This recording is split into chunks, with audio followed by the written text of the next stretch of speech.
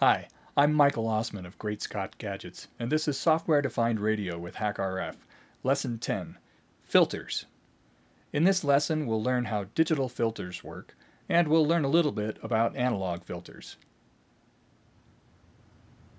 In the Lesson 9 homework, I asked you to create a flow graph that looks like this.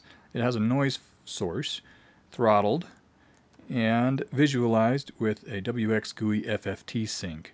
I set the sample rate to 1 million samples per second. Let's see what this looks like. This shows us the frequency domain representation of the noise. And what we're seeing here is that there's some of every frequency present in noise. If we hit the average button, we can see that it's pretty flat. And if we averaged over a longer period of time, we probably see that it's even more flat than that. Every frequency is present in random noise. Now, this is a useful way to visualize the frequency response of a filter. Normally, a filter is something that changes the frequency, how much of each frequency is present in a signal. And by starting with a signal that has every frequency present, we can compare the results of different filters against each other. Let's see what we get here if we install a filter. And I'll use a low-pass filter. I think that's the first one I asked you to try. We'll put it here between the throttle and the FFT sync. And it wants us to specify a cutoff frequency and a transition width. Now I like to specify these with sliders. So I go into instrumentation, no, not instrumentation, GUI widgets, WX GUI slider.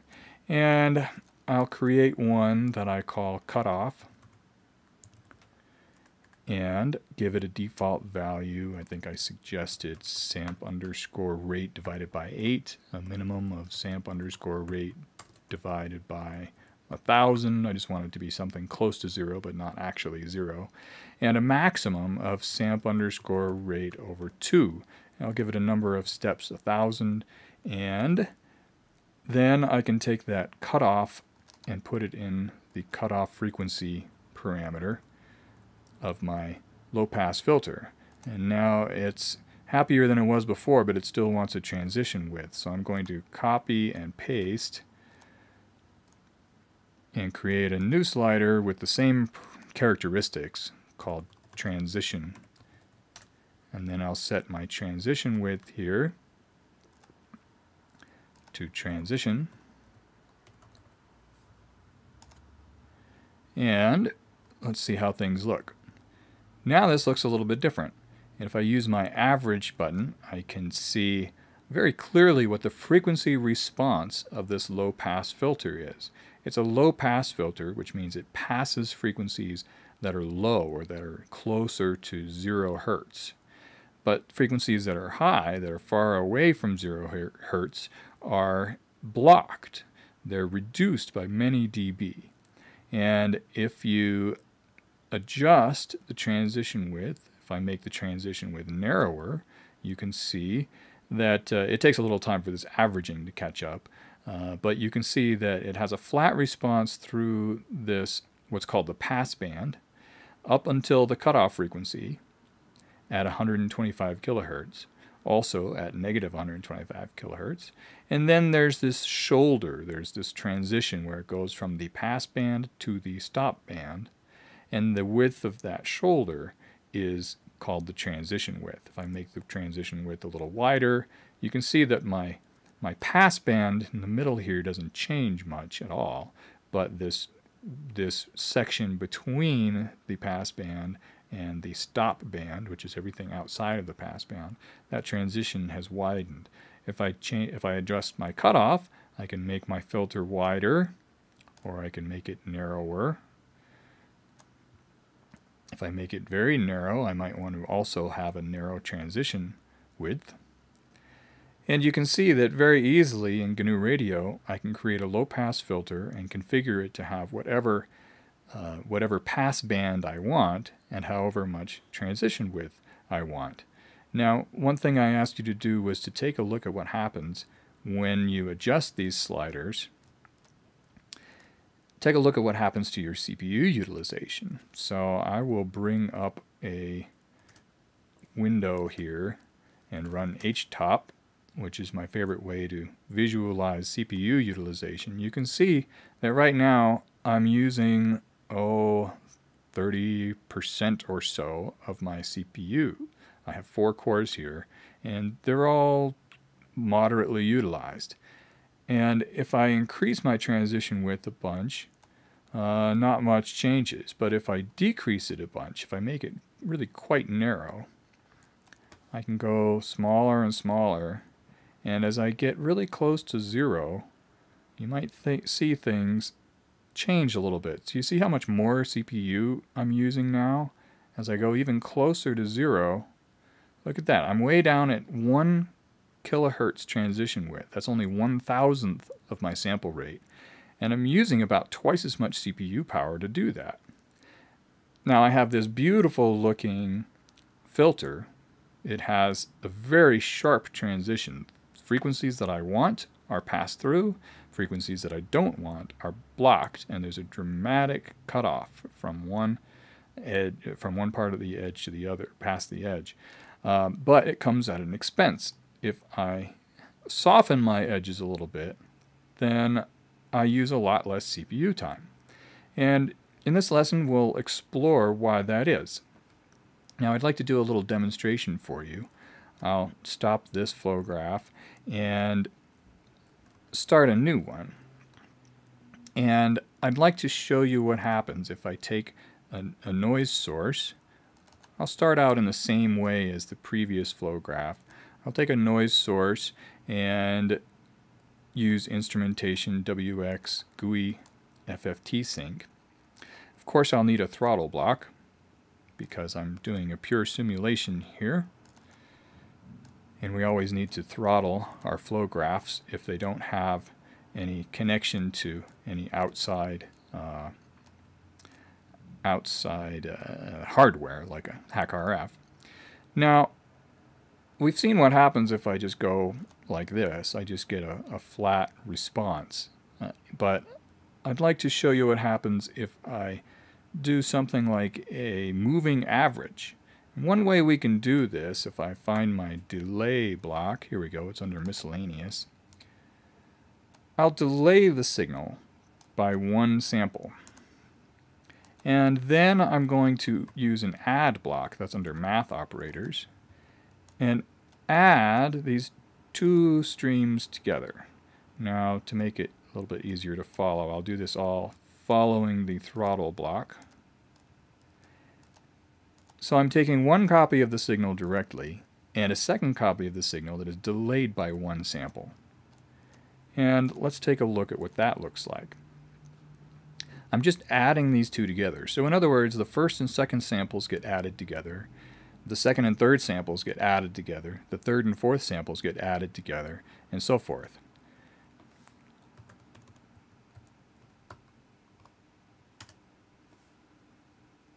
Now here's what my frequency response looks like. Notice that it's no longer flat all the way across. I actually have a higher frequency response toward the middle and a very poor frequency response out at the edge, at the extremes. In other words, I've created a low-pass filter. It might not look like a very good low-pass filter. The pass band is not very flat, or it's a little hard to tell where the pass band starts and where the stop band ends. I'm not really sure, but there's definitely some stopping here and some passing here in the middle. It looks to me like it has a very wide pass band, but it's not very flat. But it is a low-pass filter, and we implemented it very simply by just averaging 2 samples in a row together, or adding them together. I suppose if I divide it by 2, then it would be a true average, but I've just added them together. Now, let's take a look at what that looks like in a scope plot. If I go into instrumentation WX and use a WX GUI scope sync, then I should be able to see the actual sample values. Now, I'm doing this with complex numbers, which makes it a little bit harder to compare 2 things against each other. So let's take a look at what this looks like if I go with real numbers. I just highlighted everything and then hit the down arrow to convert the data types to real numbers, which makes it to floats, which makes it a real valued signal. Now things will look a little bit different. Let's take a look back at just the FFT sync for a moment. Now we see just the right-hand side, or just the positive frequencies of my flow graph, of the signal, or the frequency domain representation of my signal. Now, if we look at the scope sync, one thing that would be cool to do would be to compare the output of our adder with the input, or the actual original signal. So what I'll do is I'll go into my scope sync, into properties, set the number of inputs to 2. Now I'm going to take the original signal and plug it into one input, and then the modified signal and plug it into the second input. And that gives me a way to directly compare one versus the other. Now I'll run my flow graph, and you can see that the blue line, which is channel 1, and the green line, which is channel 2, do look very similar to each other. And if I stop it for a moment, you can see something interesting. Do you notice how the blue signal just looks a little bit more spiky than the green signal? It has a little bit more high frequency content. Also notice that the green signal lags behind the blue signal just a little bit. You see how there's a peak in the blue and then the green lags behind it? There's a low peak here, and then the green signal lags behind it. Here's a high peak, the green lags behind it. We've added a little bit of delay, but we've also removed some high frequency content. So how can we do a little bit more of this? What can we do to make this into maybe an even better filter? Well, one thing we can do is we can take more delay. If I copy and paste my delay block, I could have a version of my signal that's delayed by 2 samples. And I can add that to my signal. And I'll go into my add block here and tell it to have 3 inputs instead of 2. Now I'm adding the first 3 samples together, and then the next 3 samples, and the next 3 samples. Well, each set of 3 overlaps each other. Let's take a look at how that looks. I'm still doing a simple moving average, but now I'm averaging across 3 samples at a time instead of 2. And we could even go further if we wanted to. Now let's take a look at how this looks in the scope plot. You can see there's still a delay. It's slightly more delay. You might be able to tell that. See the difference from this peak to the next. And the green signal now actually has a little bit less of the high frequency component than it had before in our previous configuration. Let's confirm that by looking at the FFT sync. I'll just look at the FFT for a moment. Look at that. We have, again, I would call this a low pass filter, but we have this pass band down here near 0 hertz, and then we get this really low drop here at, what is that, about 11 kilohertz, a little less than that. And then we go to this section, I would call this the stop band. Notice the stop band is only, the middle of the stop band here is only about 10 dB down from the middle of our pass band. But it's definitely lower. It's 10 dB lower than our pass band. So we have this very distinct stop here, kind of a funny shaped region between our pass band and our stop band. But it is definitely a low pass filter. Now one thing you might want to do is increase the sample rate. If we were to do 1,000,000 samples per second, things go a little bit faster here. But otherwise, it looks exactly the same. Our dip here is at about 1/3 of our sample rate. That's interesting. Now, let's take a look at what happens if we do something a little bit different. Instead of a simple moving average. What if we were to do a weighted moving average? A weighted moving average, we would take, in order to do that, we would need a multiply block, or really I'm going to use a multiply const block, which multiplies a signal by some constant. So if I multiplied this signal by a constant, let's say I multiply it by 1, then that doesn't change it at all. I'll set the data type to float. And let me put a bunch of these in my flow graph here. I'm going to put one into the undelayed signal, and then I'm going to copy and paste that, and I'll move things around so this is a little bit less cluttered. But at my delayed signals, the one that's delayed by 1 will get multiplied by a constant, and the one that's delayed by 2 will get multiplied by a constant. Now I have a weighted moving average. If I were to adjust these three constants, I can adjust how much each signal is, each copy of the signal, each delayed version of the signal is weighted versus one another. Right now they're all weighted the same because they're all multiplied by 1. But what if we were to create some sliders? I will use a WX GUI slider and create one. I'm going to call this tap 0. And its default value will be 1, but I'll set its minimum to -1 and its maximum to 1. And then I will make a couple more of these. I'll make tap 1, and I'll make tap 2. And I'll go in here and set this first tap, as I call it, to tap 0. That's the constant that I'm multiplying by. This one is tap 1 because it's delayed by 1. And this one is tap 2. It's delayed by 2. Let's see what this looks like. Now it should look exactly the same as it did before because we have all the taps set to 1. So there's no weighting going on. If I average my FFT plot, you can see that my pass band is 10 dB higher than my stop band. But what happens if I adjust these sliders? Oh, look at that. I can actually change the location of the transition in the frequency domain. I can change the shape of that transition. Look at this. If I set things like so, it looks a little bit reminiscent of when I only had 2 taps here, except I have a longer sort of gradually sloping transition. You might think of it that way.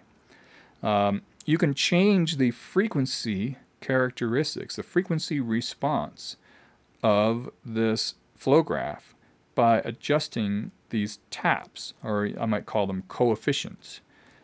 I change the signal. Look at that. I can even create a high pass filter. Just by fiddling with these sliders randomly, I found that I can create a high pass filter instead of a low pass filter. And all we're doing is making a moving average that is weighted. And I'm changing the weighting. And those values, those coefficients of the weighting, I call taps. Now what we've created here is called a Finite Impulse Response filter, or an FIR filter. And you can see that there are FIR filter blocks built into GNU Radio. If you look at in the filters section, one of my favorite blocks is the decimating FIR filter. And we'll talk about decimation at some point, but for now, notice the decimation is set to 1, which means it doesn't actually decimate at all. Now, if you create a filter like this, it asks you for taps. So what do you think we might put as taps there? The taps are, in fact, specified like so. You could type 1, 1, 1, and that would create a 3-tap filter where every coefficient or every tap is 1, which is identical to what we've created in this this flow graph here that has multiple delay blocks and multiple multiply const blocks and that add block. In fact, we can compare the results against each other directly. If I change the data type here to float, float to float with real taps, that's what I want.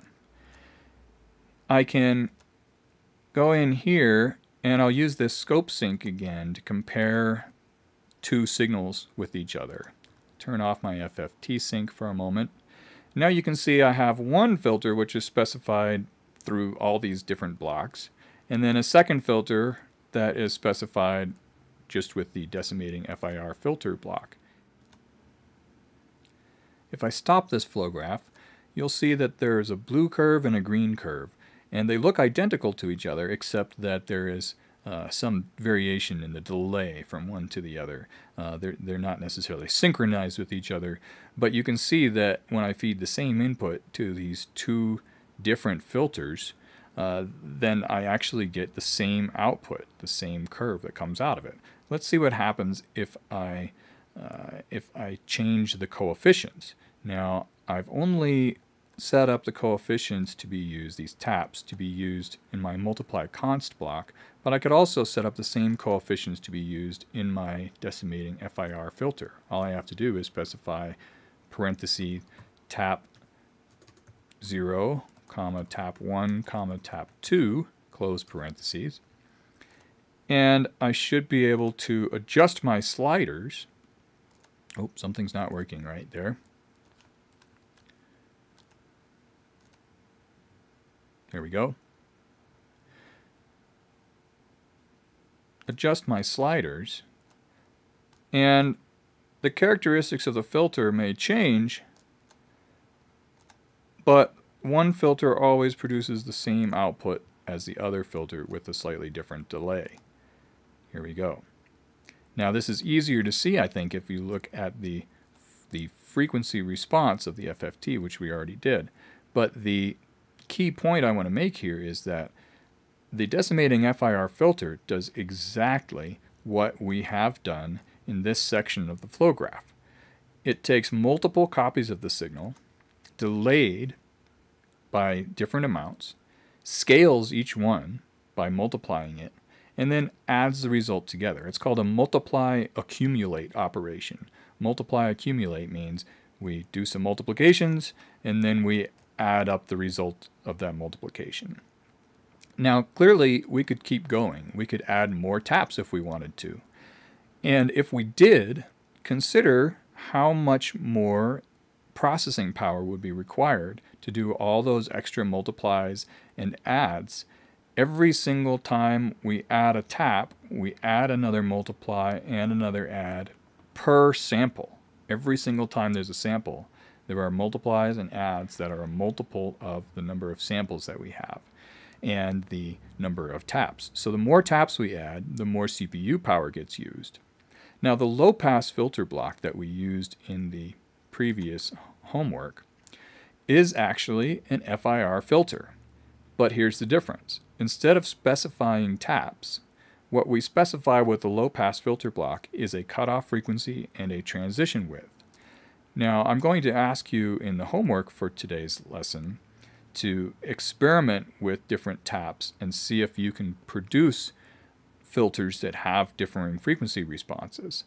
But you don't necessarily have to do that most of the time. When you're working with GNU Radio, you can use this low-pass filter block in GNU Radio Companion and just specify the frequency you want and the transition width you want, and it computes taps for you. In other words, it designs your filter for you.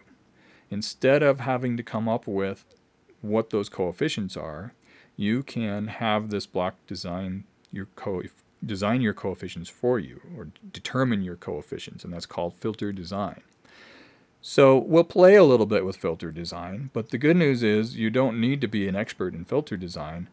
You just need to know a little bit about how the filters work internally. And this is what we've done in this flow graph demonstrates that very clearly.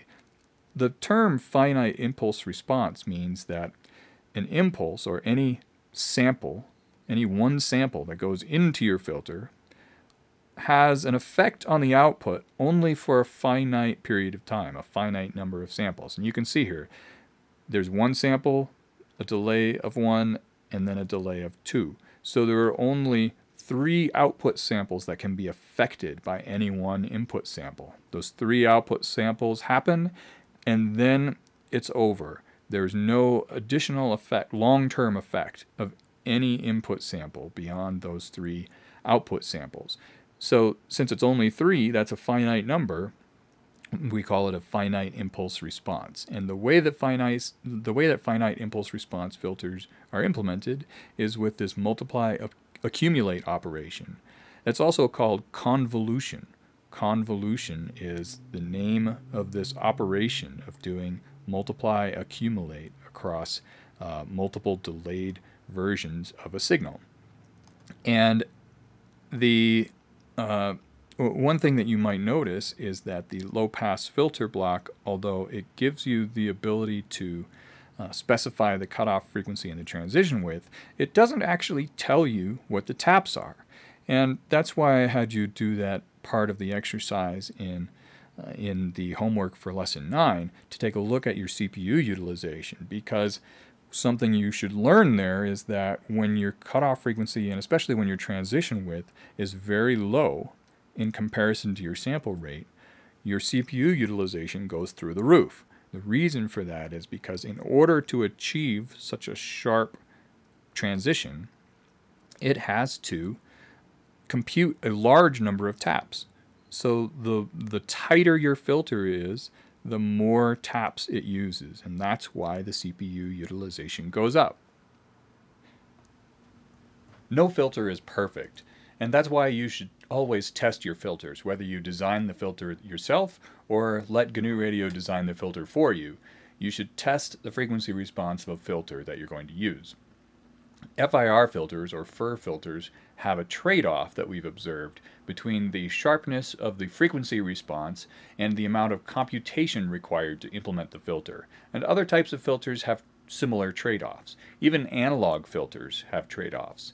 An analog RF filter circuit is it doesn't have any computation involved, but it does have a trade-off between the sharpness of the frequency response and things like the size and the cost of the circuitry. And we've talked about in Lesson 9 anti-aliasing filters. Anti-aliasing filters in a software-defined radio receiver allow the intended frequencies to pass into the digital domain and avoid aliases from other frequencies to go into the digital domain. And similar things happen during transmit. And I'd like to take a minute to show you the effect of the anti-aliasing baseband filter in HackRF One. I'm using Ossmann FFT just like I did in Lesson 9, and I have that car key again, the remote keyless entry device. So if I press the button on the car key, you can see the transmission show up. I'll turn on peak hold here, and I want to show you something about the shape of the analog baseband filter. That's the anti-aliasing filter in HackRF. Now, one thing to notice here is that my sample rate is set to 10 million samples per second, and the bandwidth setting is set to 7.25 megahertz. That is actually the configuration for the analog baseband filter, the anti-aliasing filter. And if you look, if I turn on averaging, for example, if I turn on averaging, you can kind of see how the noise floor tapers off at either edge. Over here above 7.25 megahertz above my center frequency, you can see that there's this sloping, downward sloping noise floor, and you can see the same thing on the negative side. But the noise floor isn't necessarily the best way to observe the analog baseband filter because the noise level is fairly low, and some of the noise comes through the antenna, but some of it originates within the HackRF itself in different stages. So the best way to observe the performance of the filter is actually by doing peak hold like this. Now I'll push the button on the remote, and now I'm going to advance my tuning frequency. I'll just go up to 315 megahertz instead of 314. And now notice the peak still stays where it was on the screen, even though I've actually shifted frequencies out from under it. So if I push the button again on the remote, now you can see it's shifted down by a megahertz. Now the frequency of the remote hasn't actually changed, it's just that the frequency here that I'm tuned to has changed. If I go another 1 megahertz, and then another, and then another, now we should be getting around the edge of the filter.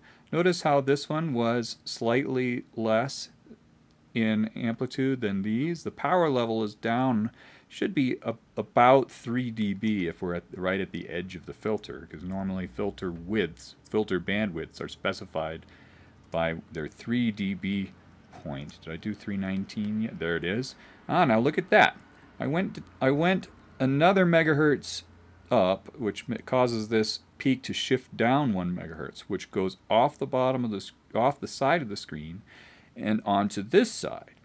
This is aliasing. We're seeing this peak show up here close to 324 megahertz, but we know that it really wasn't at 324 megahertz. It was actually just below 314 megahertz. But since our sample rate is set to 10 megahertz, we see it show up as an alias on the other side of the screen. However, look at the power level. It's a good 10 or 12 dB less than the peak was when it was actually within our filter bandwidth. But like I said, no filter is perfect. If we keep going higher, 320 megahertz, now we see this. Look how much just shifting 1 megahertz caused an additional 10 dB of power to go away. I'll go up again, and maybe you'll be able to see it, but it's getting really low down here. But this shows you that aliases happen. Aliases, even though we have anti-aliasing filter in our FDR receivers, an anti-aliasing filter isn't perfect. And depending on what this bandwidth setting is, how this is configured, you may get more or less of this aliasing from nearby frequencies that shows up leaking into the edge of your captured bandwidth. Let's try this exercise again, but let's do it with a different bandwidth setting. I'll turn off my peak hold, and I'm going to change my bandwidth setting. I'm going to reduce it down to, say, 2.75 megahertz. Now again, if I turn on averaging, you can actually see that. You see how this little hump in the middle of the noise floor shows up? You may or may not be able to see that depending on the particular circumstances of your capture, but what you'll definitely be able to see is the effect of that baseband filter when you have an actual strong signal. If I turn on peak hold and start my transmitter, and then I go up 1 megahertz and I start my transmitter, you can see that it was about the same power level there. If I go up another megahertz, now look at that. The power level drops off dramatically. I'll keep going up and up. Look at that. At 318 megahertz, I'm only off by 4 megahertz approximately from where my signal of interest was, and I'm not picking it up at all. I should be seeing a little peak right about here where my mouse cursor is, but I'm not really seeing anything at all because this filter is much tighter. It has a bandwidth of 2.75 megahertz instead of a bandwidth of 7.25 megahertz. And so we have the ability to change or configure the bandwidth within certain limits. The narrowest we can make it with HackRF One is 1.7 megahertz, and the widest we can make it is actually, well, it's much wider than our sample rate, in fact.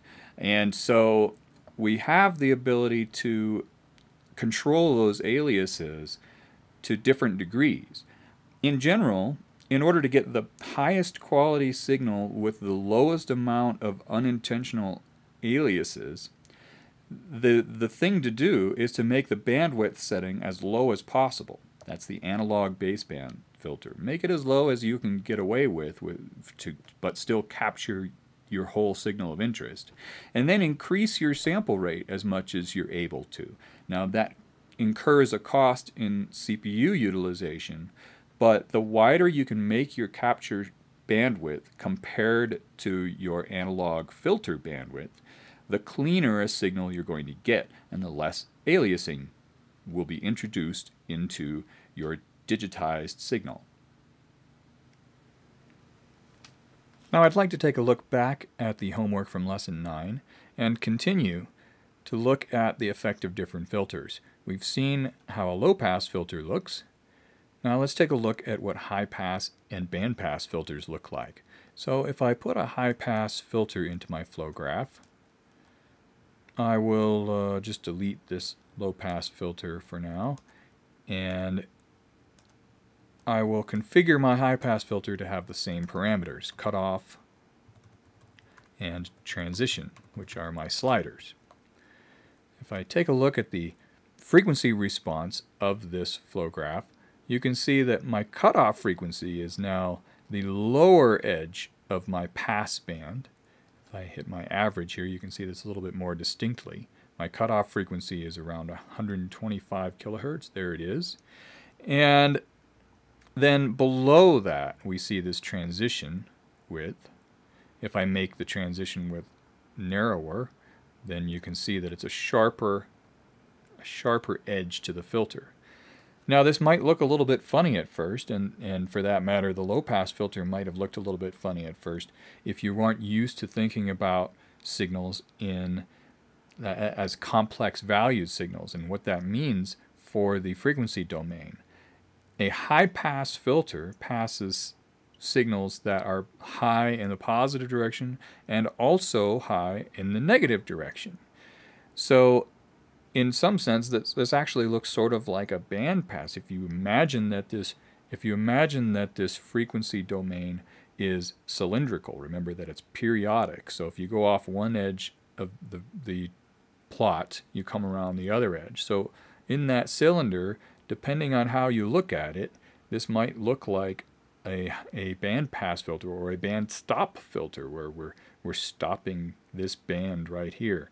If I change my cutoff frequency, if I make it very high, close to half my sample rate, now you can see I'm only passing these signals that are, or the portion of the signal that is at frequencies well above 400 kilohertz here, or below negative 400 kilohertz, which is getting close to half our sample rate. Now, if I take a look at a bandpass filter, I will, not a band reject filter, but a bandpass filter, and plug that in here. I'll just disable my high pass filter for now. I can set this to cutoff and transition, but now I have this separate parameter, cutoff. I'll call it high cut, but I don't have that slider yet. So I'll create a new slider, copy and paste. My new slider will be called high cut. And I'll give it a default value of, let's say, sample rate over 4 instead of sample rate over 8. Let's take a look at what that looks like. Here we go. Now, this is my bandpass filter. And you might have imagined things as being just one band, but you can see we actually have two bands, some positive frequencies and some negative frequencies. And this is a consequence of having complex valued signals. So this particular filter might not be very useful because most likely your signals of interest are going to be all together, not in two separate frequency bands. So if your signals are all together in one, it would be nice to be able to specify a single band that you want instead of what we have here, which is mirror image bands. But it's interesting to move these around. I can change my cutoff frequency. If I make my cutoff very low and my transition very low, you can see I can get pretty close to 0 hertz there. I can make my high cut higher. I can move these around, but no matter what I do, they're always these mirror images, these two mounds that are mirror images of each other. Now there is a way to specify a filter that has only one of these lobes instead of the other. And the way to do that is to, and in order to do that, we have to describe a frequency domain that is asymmetric. The negative frequencies are different than the positive frequencies. So how do we describe a signal? How do we make a signal capable of describing both positive and negative frequencies and have them be different from each other? Well, the way we do that is with complex numbers, of course. So what we can do is actually change our block. Instead of having real valued taps, we can change it to have complex valued taps. Now the default for all of these blocks, the bandpass, high pass, and low pass filter blocks, the default, if you look in the FIR type, is to have complex input to complex output with real taps. If we go complex input to complex output with complex taps down here, then things look a little bit different. Check this out. This looks maybe more like what you would expect when you hear bandpass sample, or sorry, bandpass filter. You would expect to see one passband. Now I can set my cutoff wherever I want, I can set my high cut wherever I want, I can set my transition width, but notice I have things configured not to allow me to set these to negatives, but I can set them to negative now because I have complex valued taps. I can go in to my sliders and I could set my cutoff here. I could set the minimum, instead of being very close to 0, let's set the minimum to negative sample rate over 2. And let's set the high cut also to have a minimum of negative samp underscore rate over 2. Now let's take a look at what that looks like. Now I can set my cutoff frequency below 0 if I want to. And I can arbitrarily select any band that is within the bandwidth described in the digital domain by this digital signal. Anything we want, we can set it to. And we can choose a wide transition or a narrow transition and pick out whatever region of the frequency domain we're interested in. FIR filters are not the only types of filters we use in software-defined radio, but they're among the most popular. They can be implemented very efficiently in digital logic, for example in an FPGA, and they can be optimized quite well with vector instructions or SIMD instructions on a general-purpose CPU, and that is in fact how they're implemented by GNU Radio under the hood. Now, the thing that I like the most about FIR filters is how flexible they are. You can implement a filter with whatever frequency response you want simply by changing the coefficients. And I'd like you to explore those coefficients a little bit more in the homework for this lesson. Go to greatscottgadgets.com/SDR to view the homework assignment for Lesson 10.